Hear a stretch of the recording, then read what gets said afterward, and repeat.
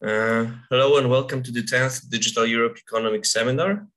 Today we have a presentation by Dr. Marjan Nadim and Audun Fladmoe. I hope I'm pronouncing it correctly, sorry if not. Of the Institute for Social Research in Oslo. Dr. Nadim holds a PhD in sociology from University of Oslo. She is the editor of the Norwegian Journal of Social Research and was a member of the Norwegian National UNESCO Commission and the Norwegian government's Equality Commission. Her research focuses on gender equality, immigrant integration, and freedom of speech. Dr. Fladmoe holds a PhD in political science from the Norwegian University of Science and Technology. He is a senior research fellow at the Institute for Social Research and has previously worked at TNS Gallup and was a research fellow at the Norwegian University of Science and Technology. His research focuses, among others, on political polarization, trust, and inequality. We have approximately 40 minutes reserved for the presentation and followed by time for questions, but if you need any clarification along the way, do feel free to ask. So Dr. Nadim and Dr. Fladmoe, thank you very much for agreeing to be here, and the floor is yours. Well, yeah, thank you so much for the invitation. So let's just see if we can share our presentation. Okay.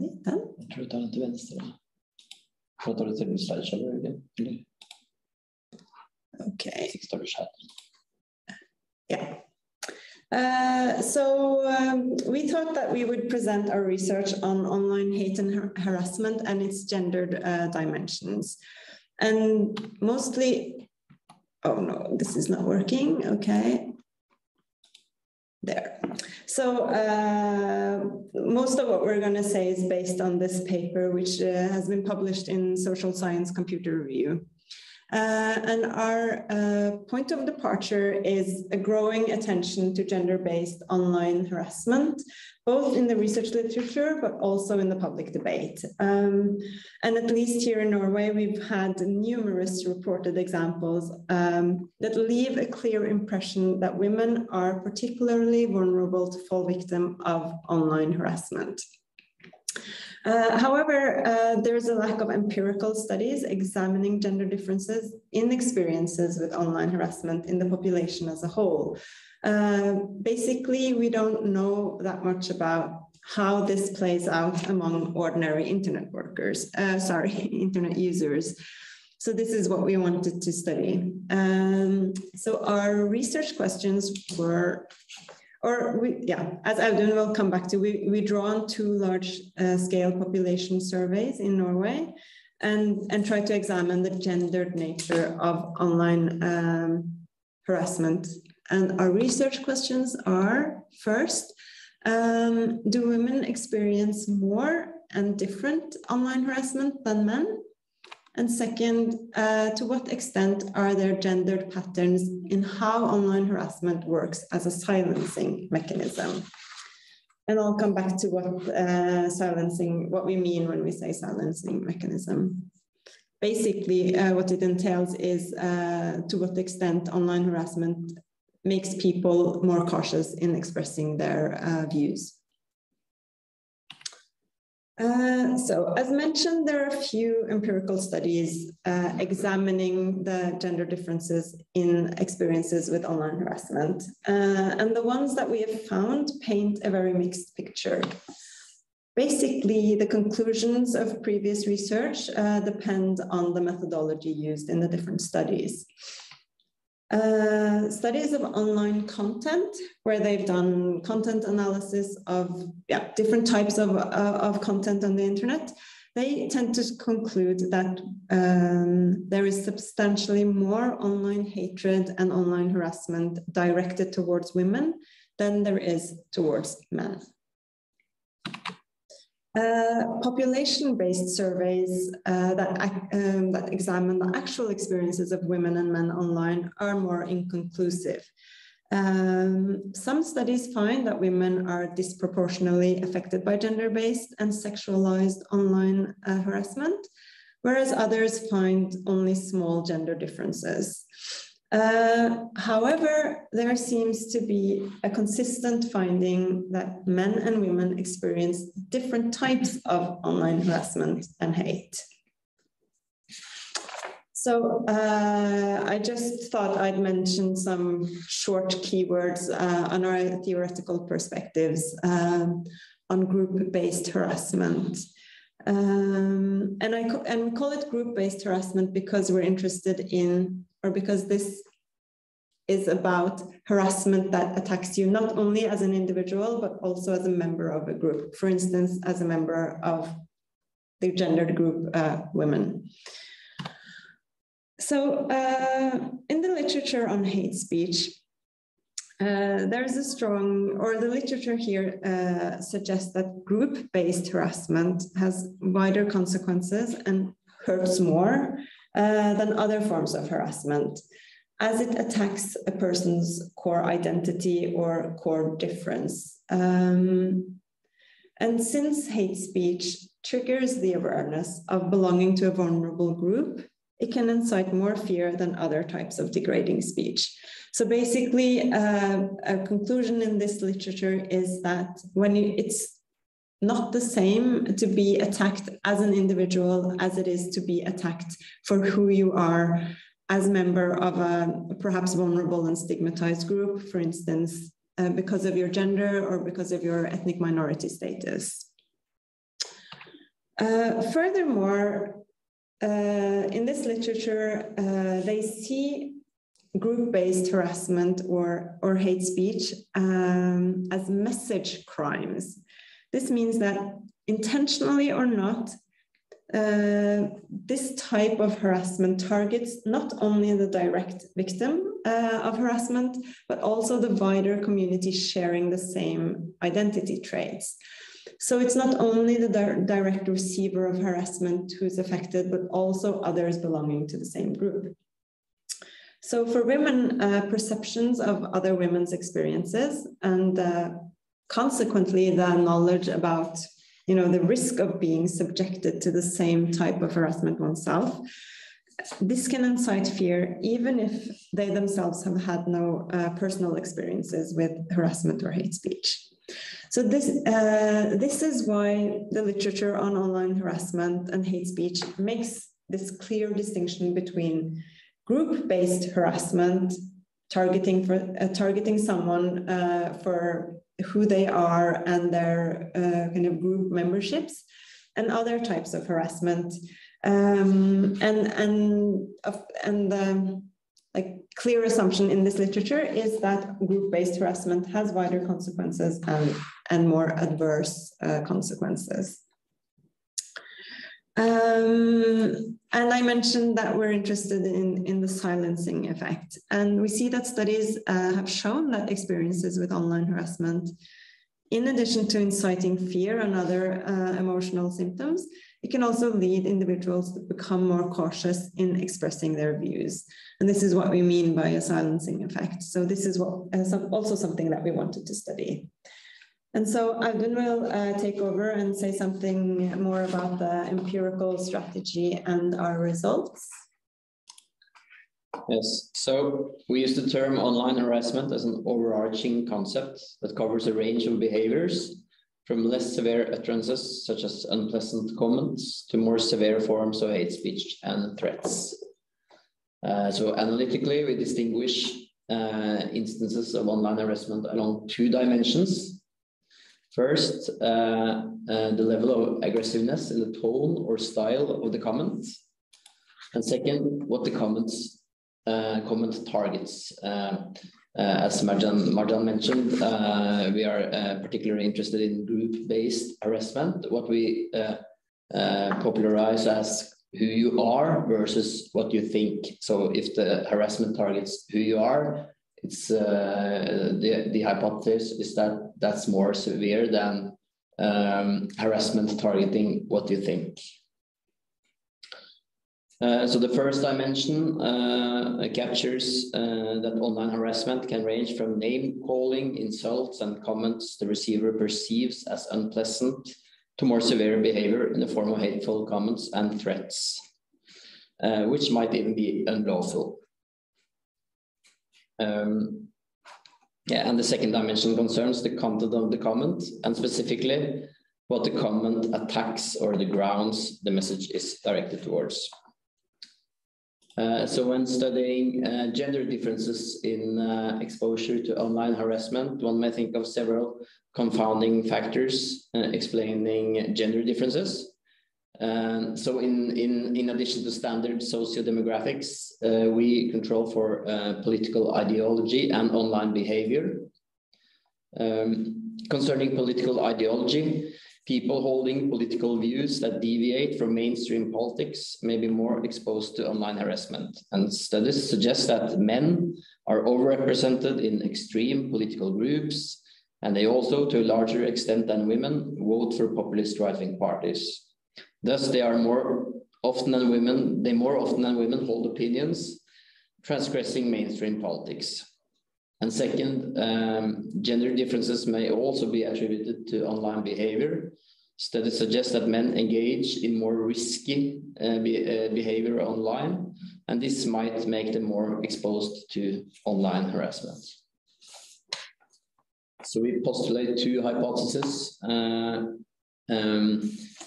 The first one, although previous research provides a mixed picture as to whether women receive more online harassment than men, we would expect women and men to receive different types of online harassment. And the second hypothesis points to, or we expect that more severe harassment affects the recipients more than less severe harassment. And furthermore, that we expect that messages targeting who people are in terms of group belonging or as individuals have wider consequences than online harassment directed towards one attitudes or arguments. So in the study, we rely on two separate population-based surveys carried out by means of web questionnaire in 2013 and 2016. The samples were drawn from pre-recruited web panels.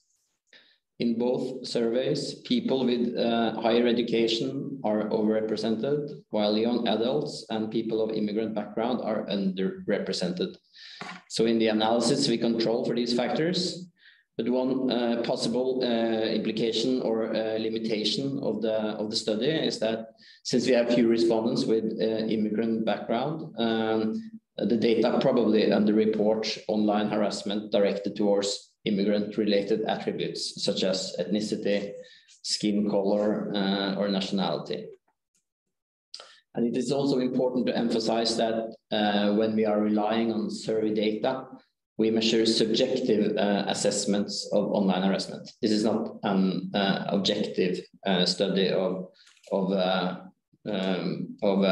actual harassment. So different respondents may have different conceptions of what constitutes harassment, and they may interpret the same utterances differently.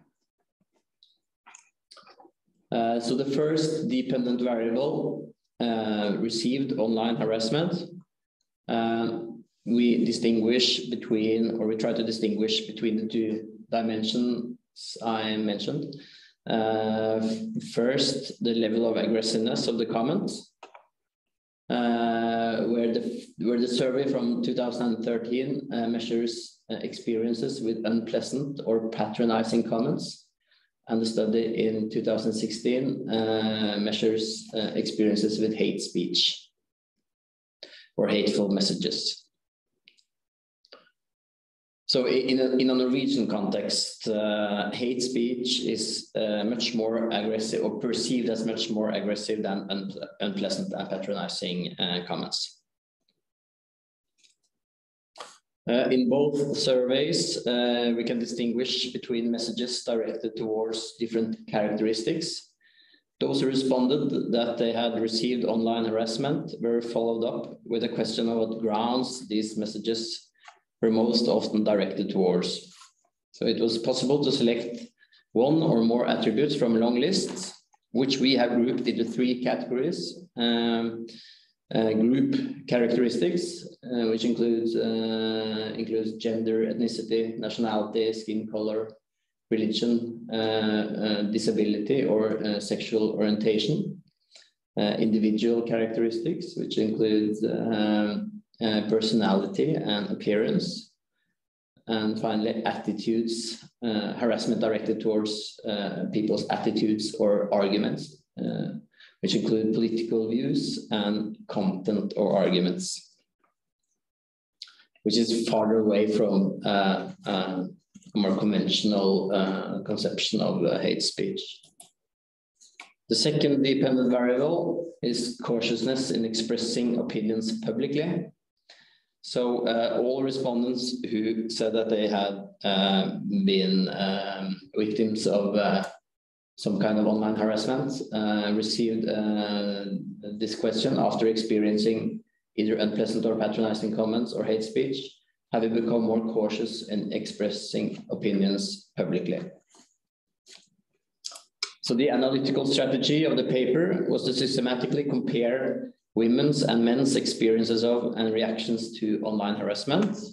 And this was done by estimating predicted means from logistic regression models with control variables set to mean value. So I'll show you some of the results. These are the descriptive statistics. So this table displays all the variables used in the analysis.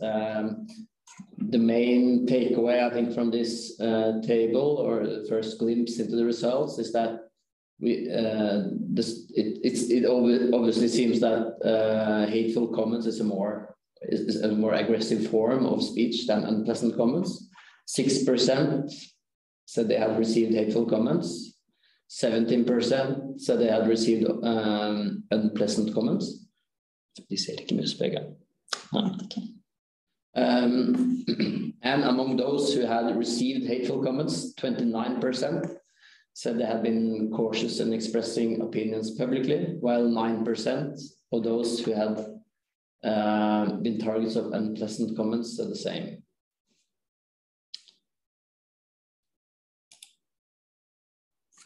So this table shows the predicted share of men and women who have been targets of online harassment and what these messages were directed towards, controlling for age, education, and immigrant background.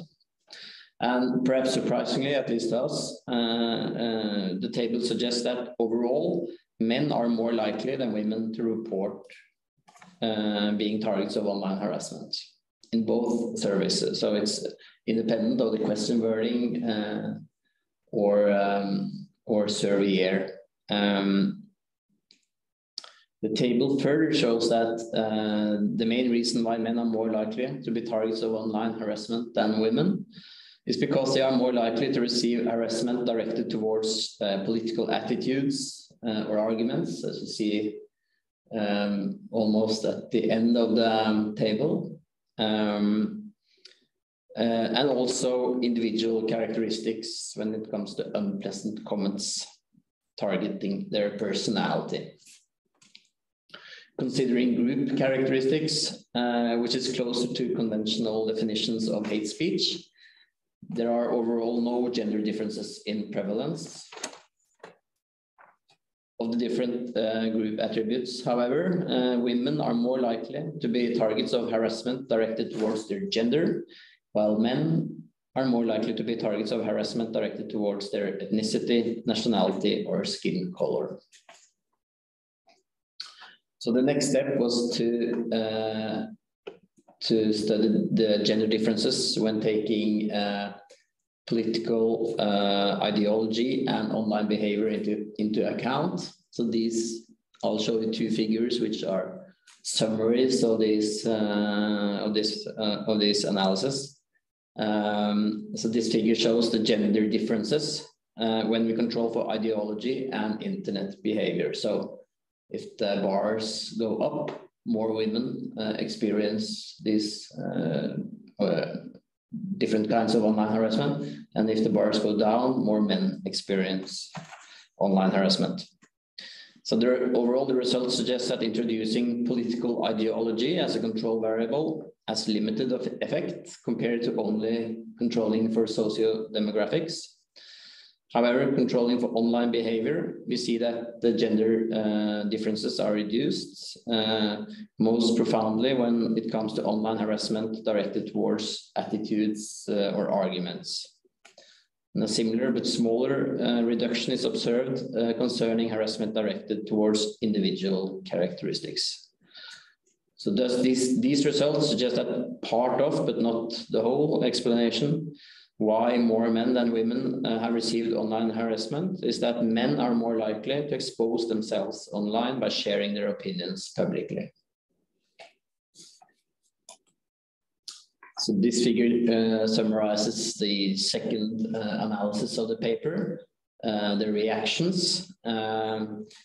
So these are the same illustration, but the dependent variable is cautiousness in expressing opinions publicly after being exposed to online harassment. So it is important to note that the number of observations is limited since these analyses are based only on those who had experienced online harassment. Nevertheless, the results suggest relatively clear gender differences. Women have a much stronger tendency than men to become more cautious in expressing their opinions publicly. And furthermore, the results suggest that the tone and the target of the messages seem to matter. The gender differences are largest among those who have been targets of hate speech compared to those who have been targets of unpleasant comments. And the gender differences are larger if the harassment targets group characteristics or individual characteristics also when measuring hate speech, compared to online harassment targeting attitudes or arguments. So in one illustration is that there are about 25%, the share of women saying that they have been more cautious is about 25% higher than the share of men saying that they have been more cautious if they have received hate speech targeting group or individual characteristics.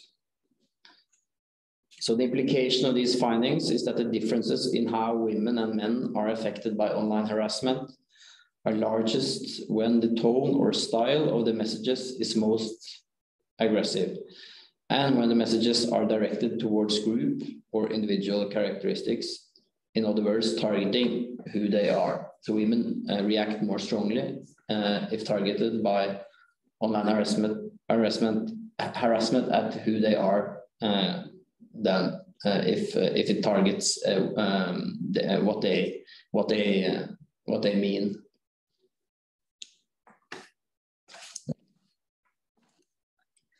Okay, so these were the main findings from this study, and so perhaps contrary to popular belief, we actually then find that in the general population, women are not more likely than men to experience online harassment. Men are more likely than women to have experienced both, or to report to have experienced both unpleasant comments and hateful comments.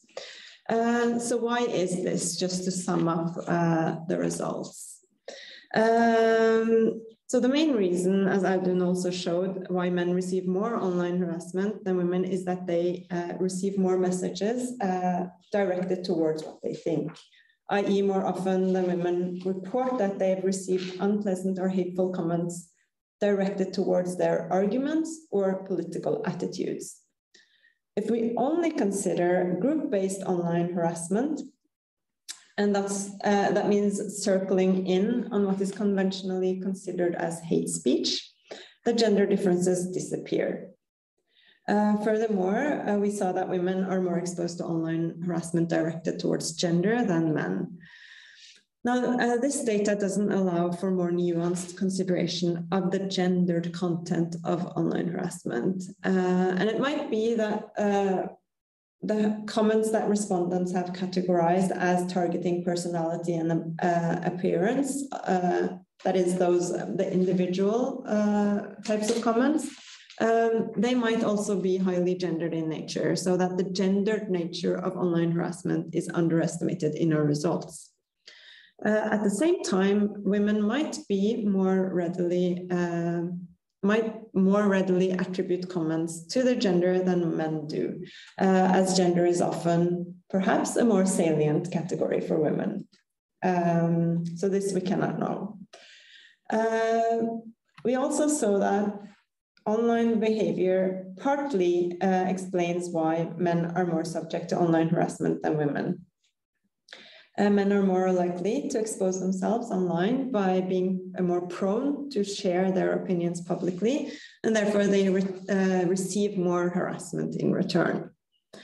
And this means that our results are not necessarily at odds with studies showing that there is more online content harassing women. Because while women may be more vulnerable to receiving online harassment, they may actually receive less, partly because they are less active. Sorry, do you still hear us? We've received the message that we've been signed out of Zoom. No, we can still hear you. Okay, well, that's good to know. Okay, thank you. It was a disturbing message to get in the middle of a presentation. But yeah, so women might actually receive less because they are less active in online environments and with online behavior that makes them exposed.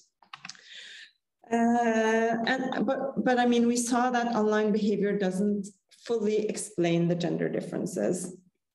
And one explanation, as Audun also mentioned during when explaining our hypothesis, might be that men have more risky online behavior. Not only that they are more prone to express their views, but that they seek out parts of the internet where they are more exposed to harassment.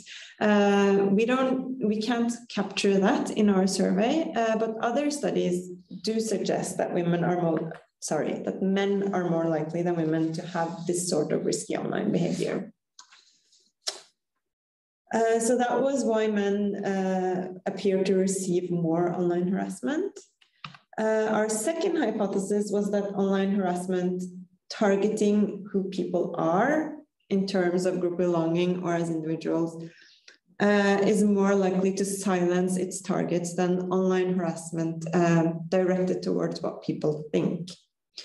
And this hypothesis is supported by the data, but mainly among women. So our study can't really answer why online harassment has stronger effects on women than on men. But it's possible to speculate. One possible explanation is that women react more strongly to online harassment because they receive comments of a different kind than men. For instance, we see that the level of aggressiveness in the messages seem to matter more for women than for men. And there are also larger gender differences in the consequences of hateful comments than unpleasant comments. As there are larger differences. And we also saw that women receive proportionally more of the types of harassments that are considered to be more hurtful. That is, comments directed towards who they are rather than comments directed towards their opinions. And as I've mentioned, we don't have much more information about the content of the comments that the respondents have received. But there is we have other studies suggesting that gender-based harassment against women often takes the form of sexualized scorn combined with threats and/or fantasies of violence. And it's easy to imagine that this type of content might be experienced as more frightening, more taxing than, for instance, being attacked for the political content of one's argument.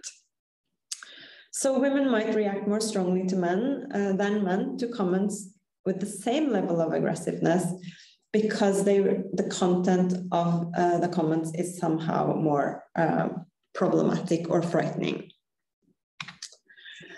Another explanation for this gender difference might be that online harassment might trigger the awareness of vulnerability among women in a way that's less relevant for men.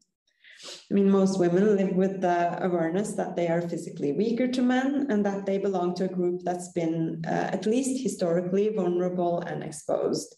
And they might also be very well aware of the harassment that other women are subjected to online and perceive that there's a particular risk to being a woman online. So this might make this might entail that women perceive online harassment as more threatening than men do. And this would explain why women react disproportionately stronger than men to more aggressive comments. It would also explain why women react more strongly to group-based online comments. For individuals belonging to groups that might be perceived as exposed, online harassment might trigger precisely the awareness of being exposed, of belonging to a vulnerable group, and therefore inciting more fear. Okay, and so the last type of explanation might be that women react more strongly because they are simply more easily discouraged from expressing their opinions than men. Other studies have shown that women more than men refrain from expressing their opinions to avoid being ridiculed or harassed or to avoid offending or hurting others. They make other types of considerations than men do when considering whether or not to express their opinions publicly. And as I've mentioned also, the awareness of what other women are exposed to online might in itself scare women from expressing their opinions, regardless of whether or not they've experienced severe online harassment themselves. Yeah. And as I've kind of emphasized, and which is a central point in the literature on hate speech, the silencing effect of kind of merely witnessing experiences of others that one identifies with, might be stronger for women than men because of this awareness of belonging to a vulnerable and exposed group. So we conclude, as researchers usually do, by arguing that we need more research to understand why women and men react differently to online harassment. And we hope and think that the analytical strategy that we've developed in this article and in other work that captures both the level of aggressiveness and the content of online harassment, that can be useful for further research. So this is the reference for the article, if anyone's interested in going into more detail. This was what we had planned to present, so I'll just stop sharing now. Okay. Thank you very much. It was very insightful. So I would now open the floor for questions, perhaps. So if anyone has any questions, please just launch your mic and camera and go ahead.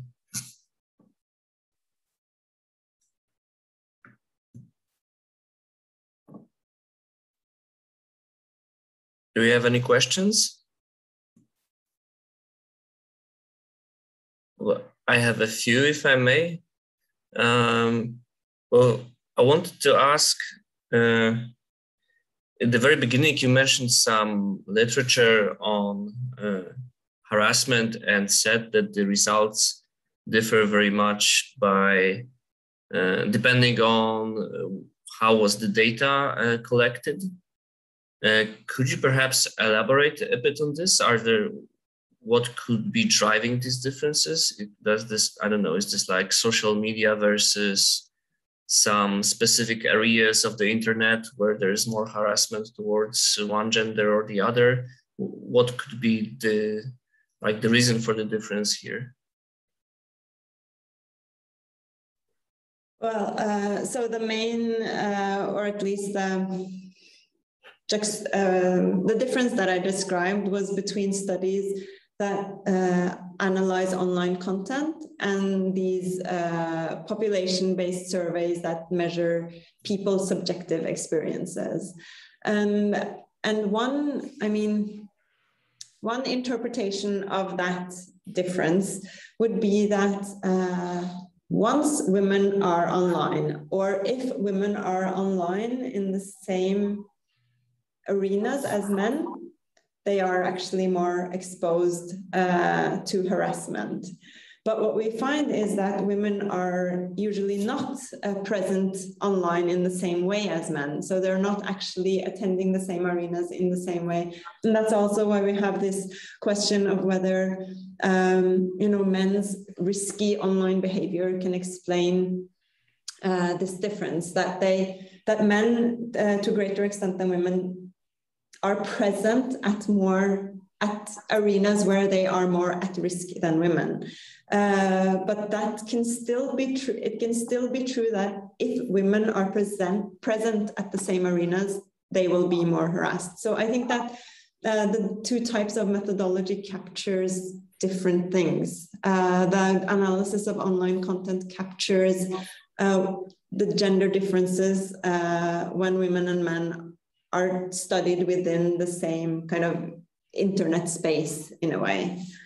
So it doesn't have to be such a, in a way we present it as a puzzle, but it doesn't have to be. It can be, it does make sense that those two things can be true at the same time. I see.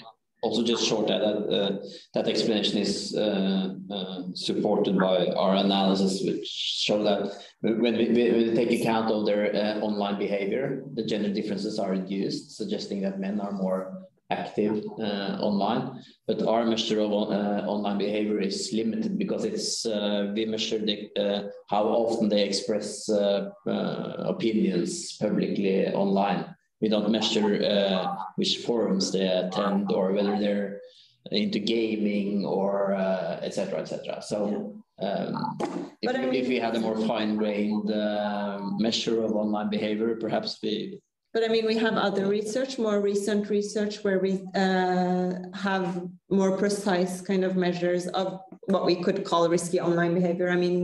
You've found that men are much more present in what we call debates or aggressive internet debates, for instance. There is a clear gender difference. So, we have a lot of indications from other studies that men are present in internet arenas where they are more exposed to harassment. Very interesting. In this study, you were mainly asking about social comments in social media, or any comments that were online? Any comments that were online, yeah. So it's not limited to social media. Or the 2016 survey is actually limited to social media, but the 2013 survey is not limited. So it's but internet and social media.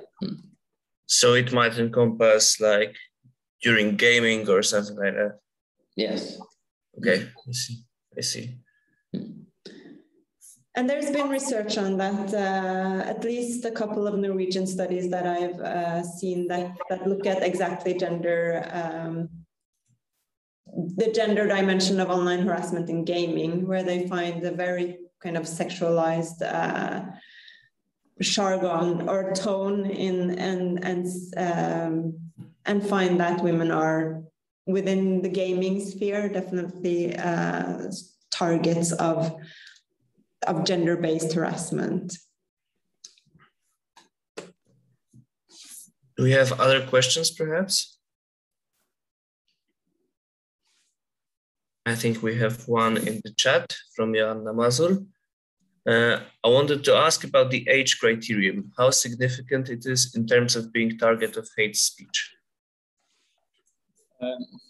In general, we find that young adults are more exposed to hate speech than older adults. So that's the short answer. Young adults are more exposed to hate speech, and young adults and the middle-aged are more likely to be perpetrators of hate speech, according to our studies. Which is probably also partly explained by online behavior, which is related to what Marjan just said about gaming and different arenas, because obviously young adults are more active on more arenas online, so they are more at risk as well. And I mean, it's probably good here to emphasize that these were population-based surveys. So these were not surveys. Were they targeting internet users? I mean, these are representative studies. So we, in the sense, we capture a wide range of different types of people with very different online habits.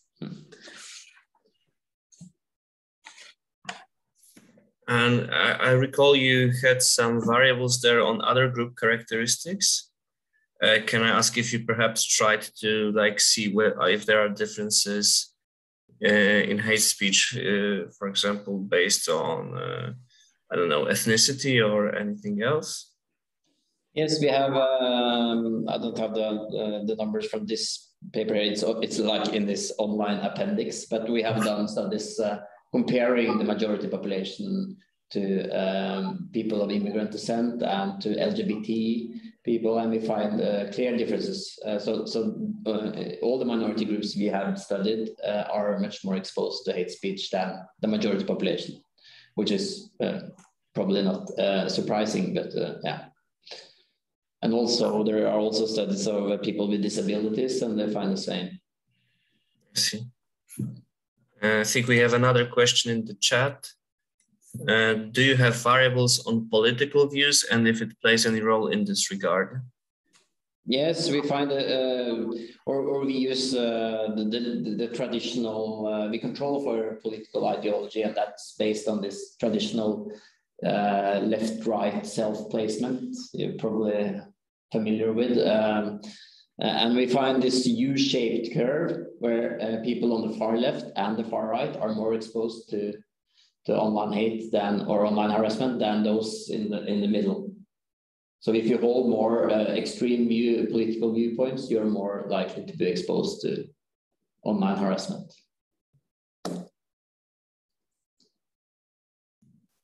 I recall some studies that said that usually on the internet, it's the people with the most extreme views that engage in discussions, especially heated discussions.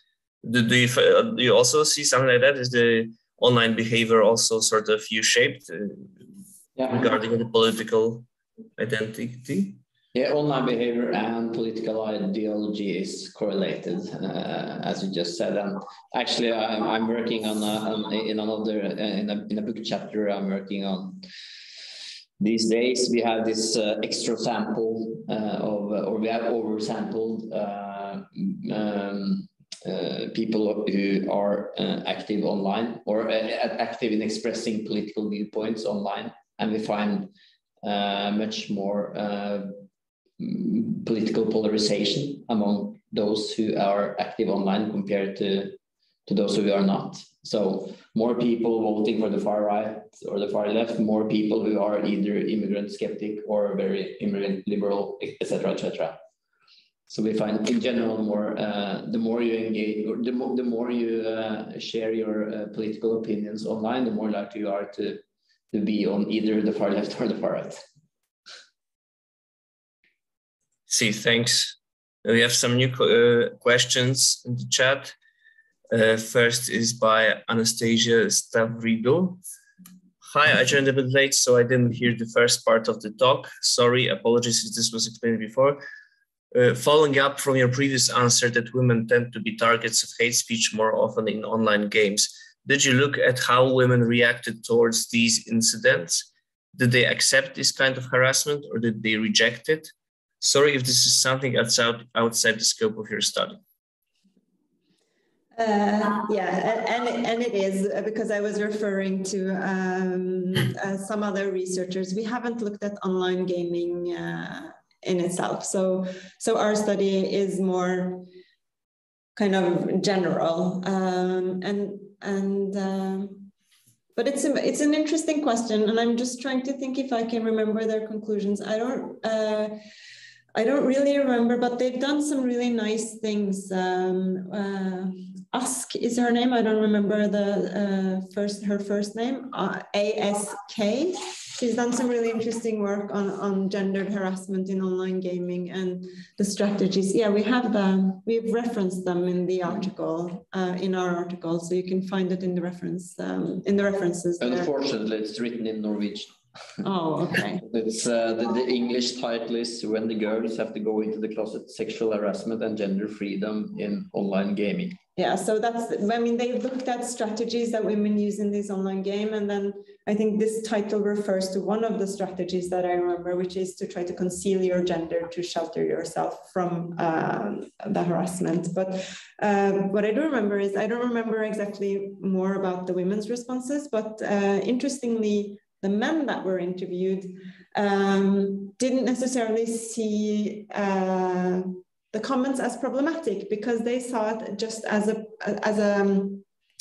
is jargon an English word? I mean, it was just the way this was the language used in this arena. So they felt that they didn't really mean anything by it. It wasn't, they didn't have misogynistic intentions or anything. This was just this is how we speak. Whereas, of course, the women did not see it as equally innocent kind of as the men did. But no, sorry, I can't really say anything more about that issue, I think. Thank you. And we have 2 questions from Sophie Wilkinson. This is also interesting, thank you. My question is, if we know that men engage in more risky behavior than women, therefore contributing to them getting as much online hate as women, what does the data look like when you discount risky behaviors amongst both men and women? When we don't take account of online behavior, the gender differences are larger. So then even more men. So the gender differences decrease when we take account of online behavior. And in addition, when did your study take place? I'm sorry if I missed this before. Could it be that in recent years, women have been trolled, seen other women be trolled, and learned to hold back on their opinions on the internet? Anecdotally, I know this to be the case. Yeah, so we rely on two separate surveys, actually. So the first one was conducted in 2013, which is now ages ago, and the second one was in 2016. So it's 13 and 16, and yeah, it's we also did recently a survey in 2020 last year, which actually follows up the survey from 13, and the overall picture is stability in Norway, at least. So the share of the population who have been exposed to unpleasant comments or threats are the same now as 8 years ago and 6 years ago. Yeah. But I mean, it's an interesting point, which also is a point that we're trying to make, that this, I think, whether or not there is more trolling of women online, I don't know. But there is, at least in Norway, definitely more attention to this phenomena. And that's what I was trying to say also, that just the awareness of this risk, I think, has become probably much stronger, because you continuously read about women, female politicians, other type of high profile women being attacked and getting quite serious kind of sexualized and other types of very like gender specific hate and harassment. And this awareness will, of course, shape how women interpret the comments that they receive. So definitely that's, I think that's important when interpreting our findings.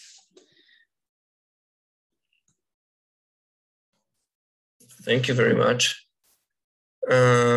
So there's also 2 thank yous now in the chat, and a comment about whether that it would be curious to see if the Me Too changed something in this regard. We need more research. More research.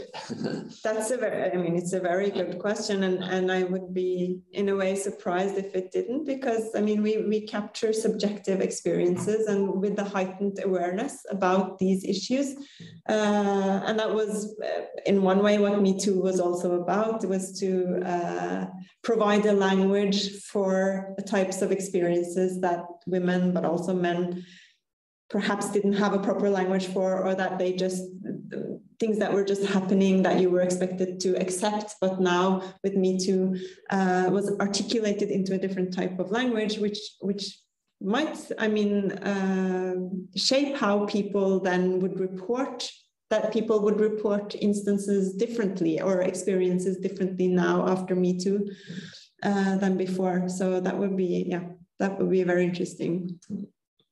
You could also have a hypothesis that there will be, that Me Too has stronger effects in certain professional groups, in elite groups, among politicians, journalists, culture workers. I think there are, so it's again important to emphasize that this is a population-based surveys. So studies of like journalists and politicians tend to show larger gender differences. So female politicians are more exposed to harassment than male politicians. But of course, again, more men are engaged in kind of, or they expose themselves to more. So they are, so that's probably why we don't see the conventional gender differences when we study the full population. Well, thank you. Just maybe the last question from me. Is there like any data that is collected in a consistent manner that would show how this evolves over time, even if this is just like one small question in some larger survey that asks about personal experiences? Or is this not yet included anywhere? Well, we have one survey that has been carried out in 3 waves. So that's the 2013 survey, was repeated in 2015 and in 2020. So that's the survey asking about unpleasant comments, and it also asks about threats. The overall picture there is stability. But of course, but this is only in Norway, so it would be interesting to see comparative data on this as well. So I don't know about comparative data on online harassment. There are a few studies, but typically comparing 4 countries or 5 countries, etc. Yeah. At one point in time, probably. Yeah, at one point in time, usually. I see. And of course, there's difficulties with this, is that, again, because we are measuring subjective experiences, and of course, just the word hate speech may sound differently in Polish than in Norwegian and in English. So, people may have different comprehensions of what it is. What is hate speech? It's an unclear concept for most people, probably. Yeah, you're right. Both probably different levels of hate speech and different interpretation of whether someone has or hasn't experienced this, right? Yes. That would be difficult to compare it. Yeah. Okay. Do we have any other last questions, perhaps? Well, if not, then I would like to thank you again very much for this presentation. I think it was really insightful. And well, to everyone, well, hopefully we'll see each other in the next seminars. So thank you again. And thank you for having us. Thank you.